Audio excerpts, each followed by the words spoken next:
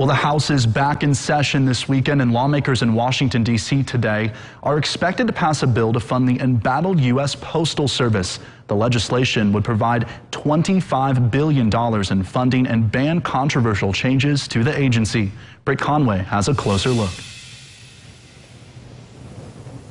Saturday session, the Democrat-led House voting on legislation allocating $25 billion for the financially strapped agency.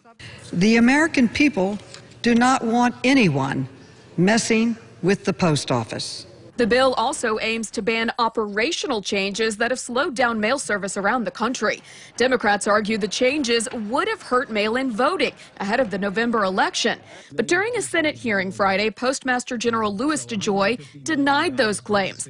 House Republicans argue the agency is not running out of money and will have enough funds to handle election mail. The Postal Service has over $15 billion cash on hand.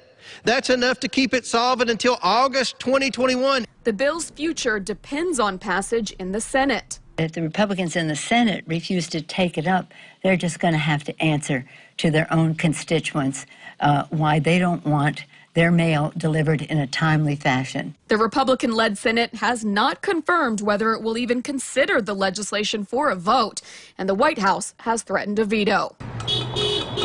The vote comes as calls grow for the postmaster to resign, with rallies taking place in Washington, D.C., Maryland, and Texas. But we also want the American people to understand it's not just about voting. It's about veterans getting their benefits checks. It's about Social Security checks going out on time. I'm Britt Conway reporting. Well, Indiana Republican Congressman Larry Bucshon says Congress needs to work in a bipartisan way to address issues with the USPS, but he does not agree with giving the USPS any more money.